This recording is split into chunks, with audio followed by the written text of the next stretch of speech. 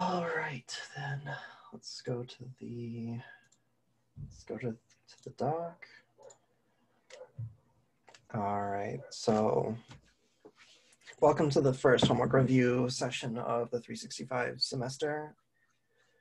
We will be going over assignment 1 on CSE 365.io, and we'll be going through each of the questions and hopefully reviewing, hopefully helping some of you out.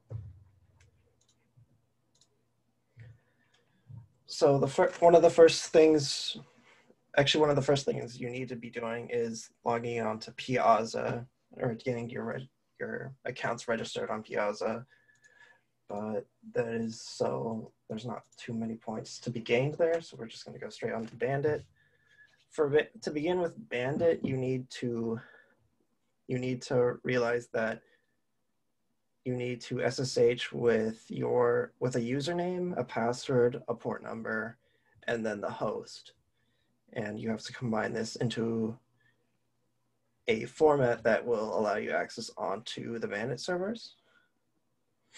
And from there, you would be gaining access to files, or getting the files and then getting the passwords to go on to the next levels thereon after.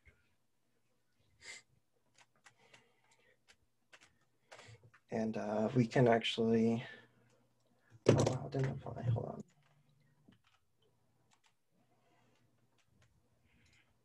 on. Okay, now should it work? Does it work? Yes, it does. And something like that would, let's see, can I write on here? Yes, okay. So first off, you would need to start off with a beginning command of SSH. And there's a few options on how you can use the username to begin. How I usually do it is I'll do something like bandit0 in the beginning, and then I'll apply the host here.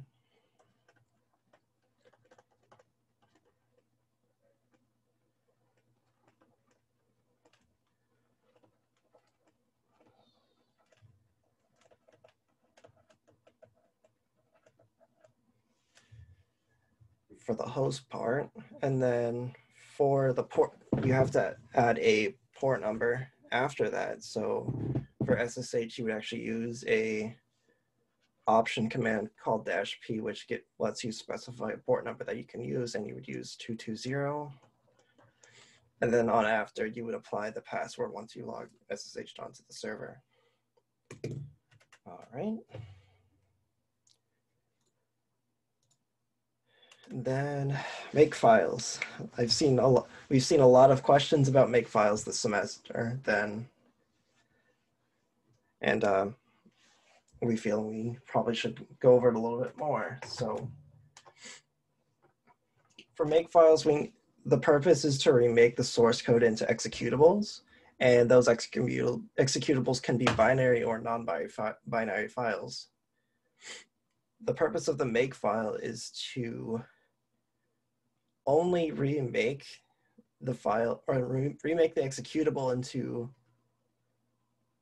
the executable when the source code actually changes. So that means if you call on the make file and the source code doesn't change, then the make file stops and doesn't remake the executable. For C++, it's a compiled language, so you actually have to output it as a binary file. So you would need to somehow take the just CPP, I guess, and then convert it into just, I guess, c.bin for binary. And there's a few ways there's one notable way you can do it with just GCC -o. Let's say c.bin, because the -o will first take, it would output into a file called cbin, and then you would use the file c.cpp as your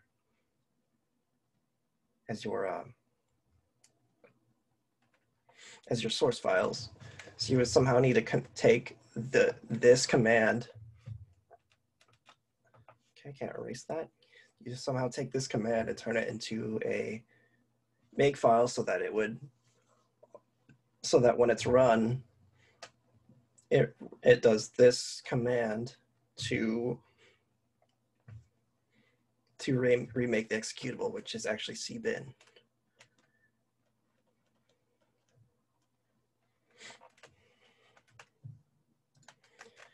For Python, it's a little different.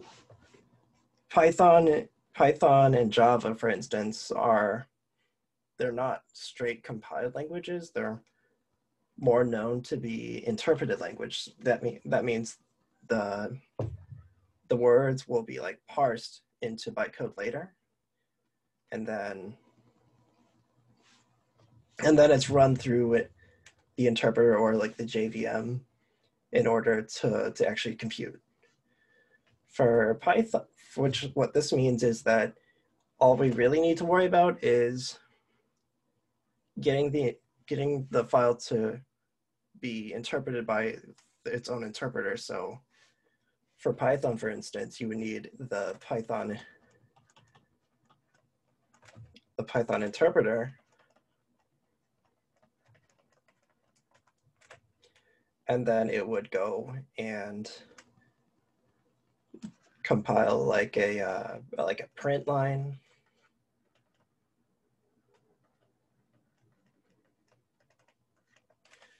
And this means that we can essentially make this form into an executable, so you would take this and then do a Python .py, or actually it's not py, but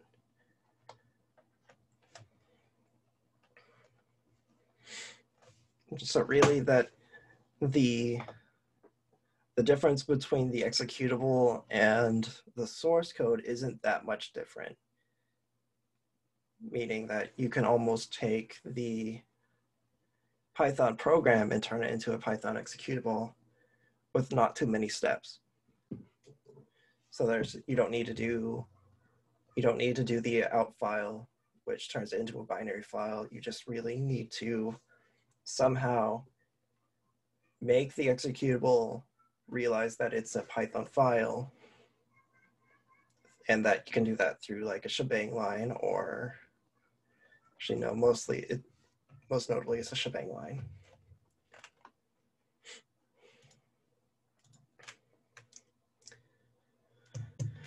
All right, now part 4, commands. So note, this one is probably I would say the hardest part, or the main goal of this assignment is to be able to use the arguments on the command line. So in the example, it uses command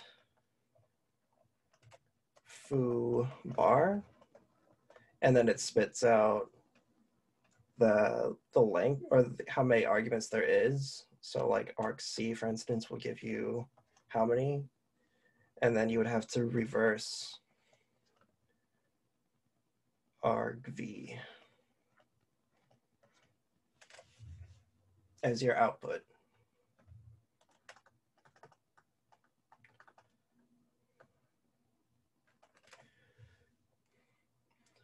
Hold on, I got a message.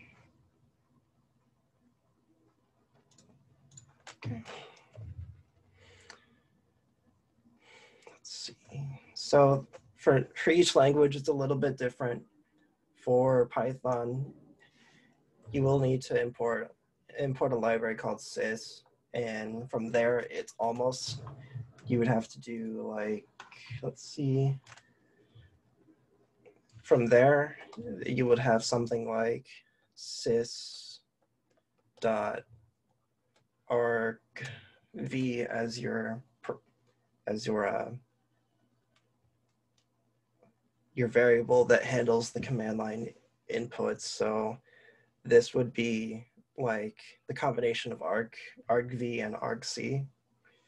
You would have to find the length of this to get how many arguments are in your command line. And then you'd also need to, and then this also handles what are the actual like inputs on the command line for this. For C and C++,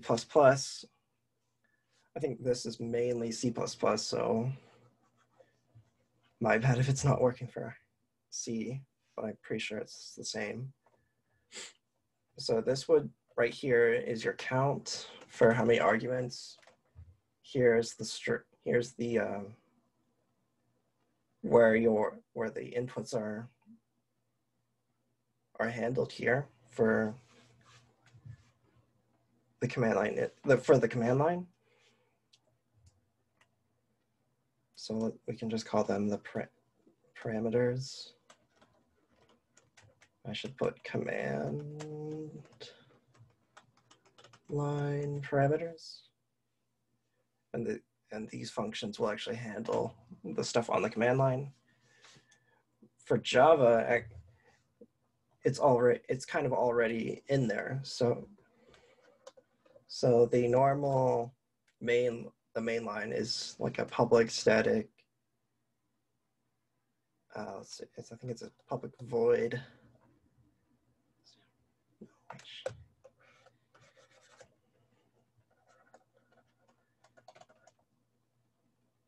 Isn't it public static void main?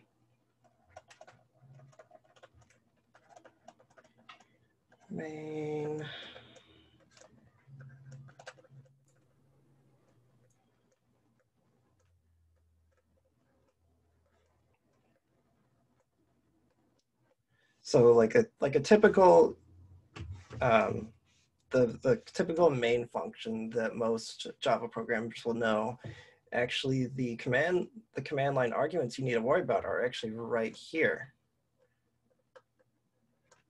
And you can actually grab your arguments from that parameter for your command line.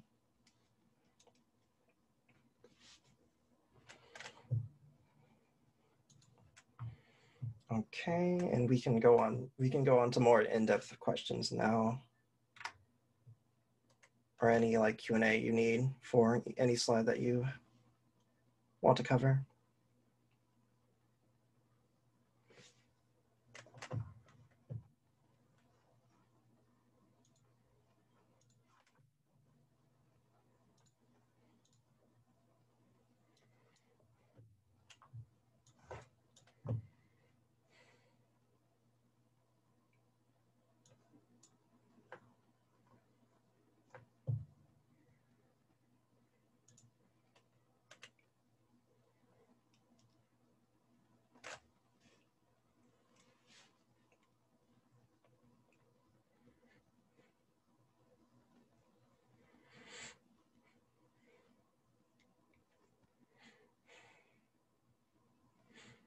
I can even demo any part that someone might not want to see like started.